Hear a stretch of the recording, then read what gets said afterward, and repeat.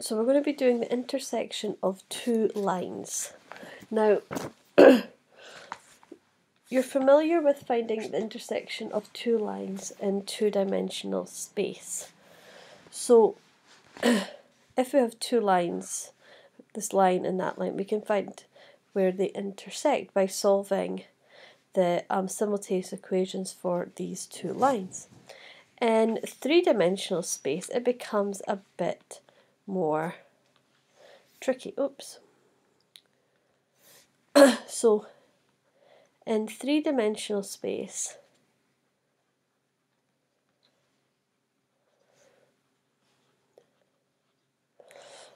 we have three possibilities.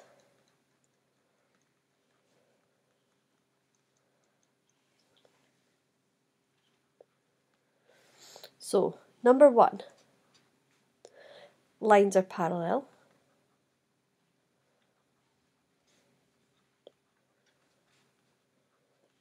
And we know that they're parallel if their directional vector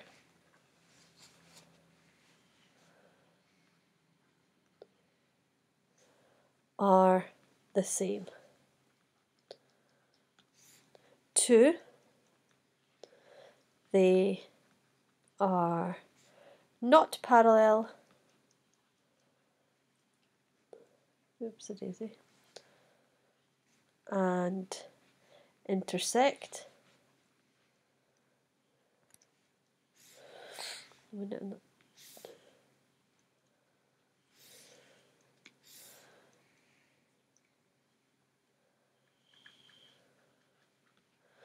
And they intersect, and that way we can solve like simultaneous equations.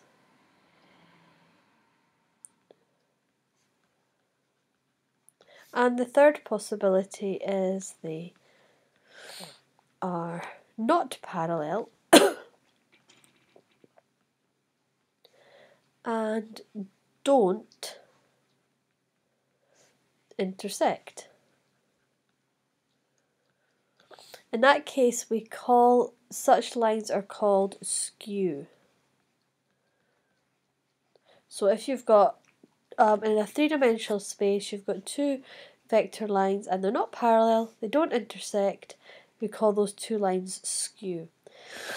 And we obviously, in two-dimensional space, we only have the two possibilities of the lines being parallel, and if they're not parallel, they will at some point intersect. So we can have that in three-dimensional space too. But we have this new possibility that these two lines just exist completely separate from each other and they will never intersect. So let's look at how we deal with non-parallel intersecting lines. So we already mentioned that if in two-dimensional space we would just solve the simultaneous equations, and we have to do the same sort of thing in three-dimensional space. So let's look at let's look at an example of this.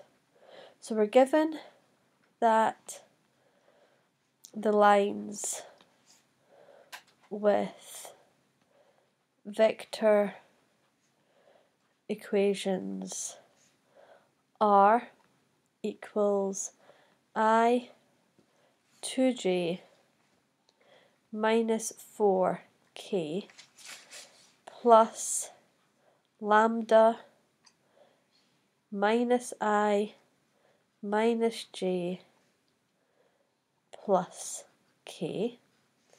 And we've got another line R, 2I minus 2j plus k plus mu I plus 2j minus 7k. And they intersect at point A, and we want to find point A.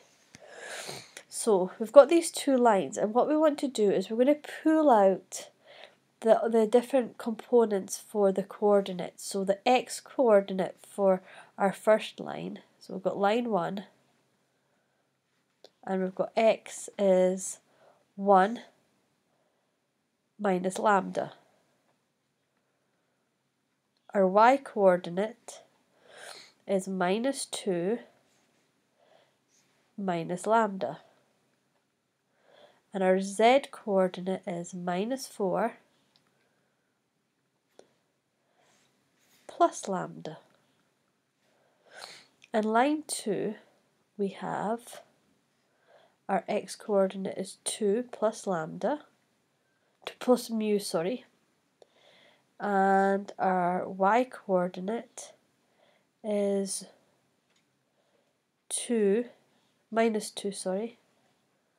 minus 2 plus 2 mu, and our z coordinate is 1 minus 7 mu.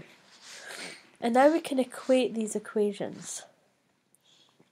So 1 minus lambda equals 2 plus mu, minus 2 minus lambda equals minus 2 plus 2 mu, and minus 4 plus lambda equals 1 minus 7 mu. And so we've got equation 1, equation 2, and equation 3. And we can solve these like simultaneous equations. So from equation 1,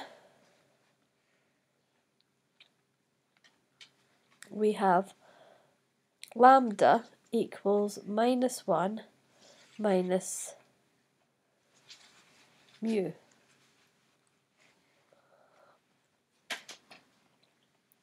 And now we're going to substitute this into 3.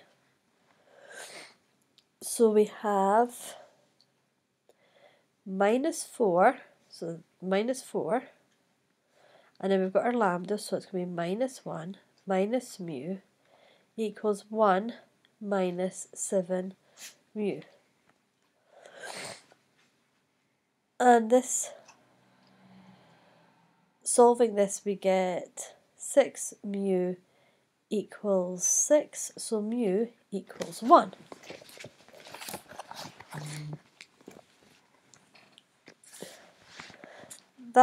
Therefore,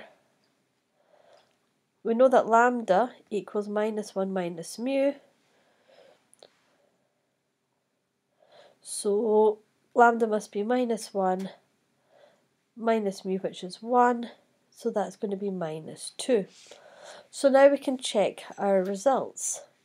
Our coordinate for x, well, here we've got 1 minus mu, 1 minus lambda, sorry, and lambda is minus 2, so 1 minus minus 2 is 3, y is minus 2 minus minus 2, so that's going to be 0, and z is minus 2 minus 2, which is minus 6. And if we check the other side with our mu coordinate, we've got x equals 2 plus 1, which is 3, y is minus 2 plus 2 times 1, which is 0, and z is 1 minus 7, which is 6. So our coordinate for A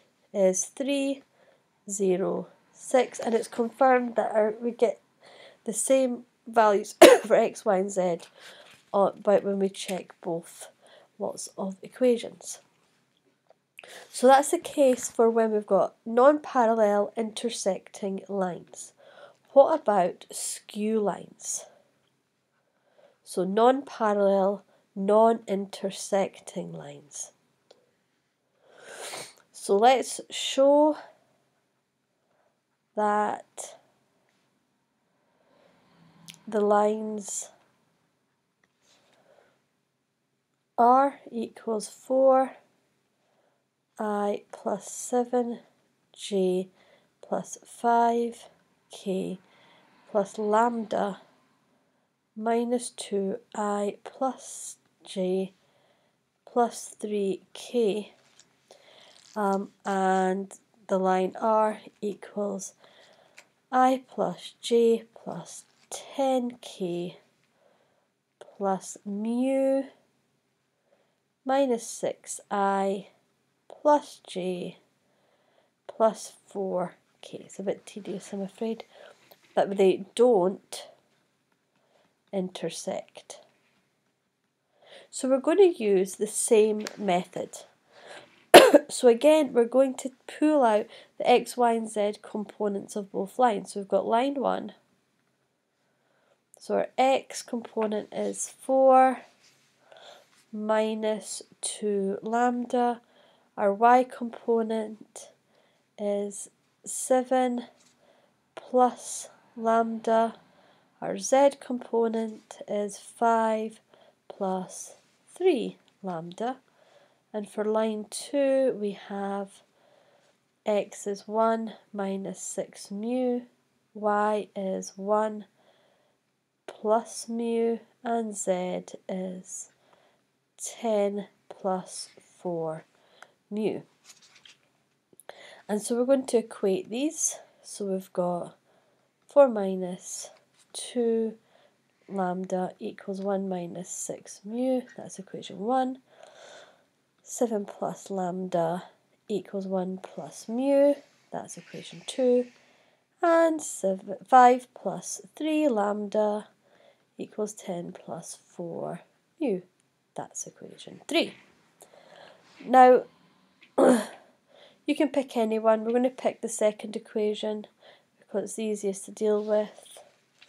From equation 2, we get lambda equals mu minus 6. And we're going to substitute into 3. So we've got 5 plus, I've missed out the 3, mu minus 6 equals 10 plus 4 mu. So this gives us, solving this, we get mu equals minus 23. And up here we have lambda equals minus 23 minus 6 equals minus 29. That was a bit messy. So now let's put these figures into our equations up here. I'll do it down here. So I don't know what I'm doing. I'm all skew with. My lines are skew.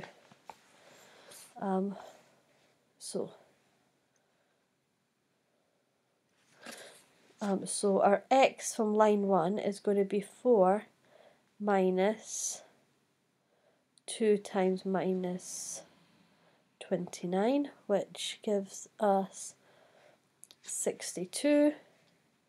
Y is 7 plus minus 29, which gives us minus 22. And Z is 7 plus 3 minus 29, which is minus 82.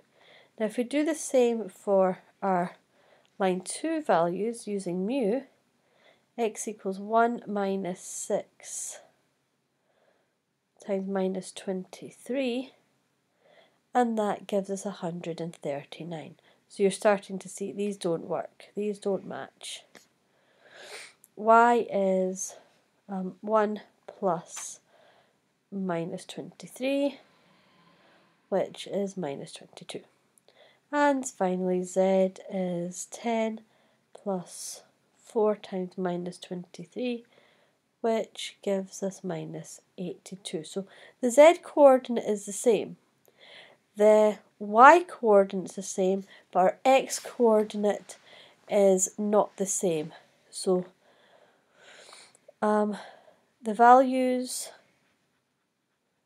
of lambda and mu do not give a consistent point. So no intersection. The lines are therefore skewed. Now, when if you were investigating two lines to find if they were skew or if they were intersecting, and you did your x and that they were correct, don't assume that means that they are intersecting, because as we see in this example, only the x coordinates don't match. The y coordinates and the z coordinates do match. So if you had the case where x and x were the same, y and y were the same, z and z might still be not matching, and therefore the lines would be skew. So do go through all the steps and don't try and cut off the bit at the end thinking, oh, you're home and dry. Just watch out for that one. Okay, hope that helps.